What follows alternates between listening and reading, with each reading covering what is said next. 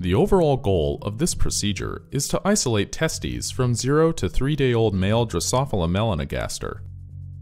This is accomplished by anesthetizing male flies and dissecting out their testes in a drop of ice-cold PBS under a microscope. Using 2 dissecting needles, pull the fly's abdomen away from its thorax.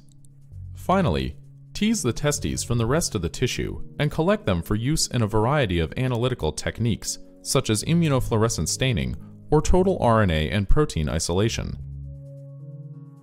Visual demonstration of this method is critical, as the identification of the dissected testes can be difficult to learn because they are hard to distinguish from the gut. Demonstrating the procedure will be Shengmei Ma, a technician from my laboratory.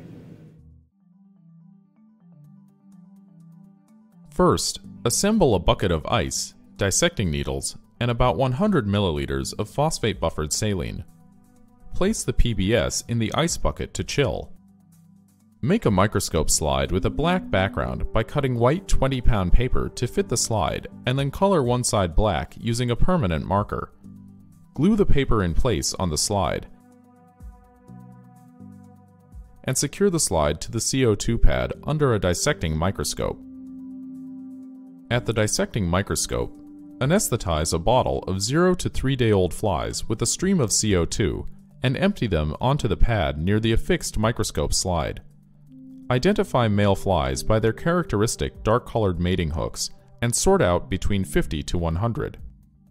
Pipette about 50 microliters of ice-cold PBS onto the center of the microscope slide, forming a drop.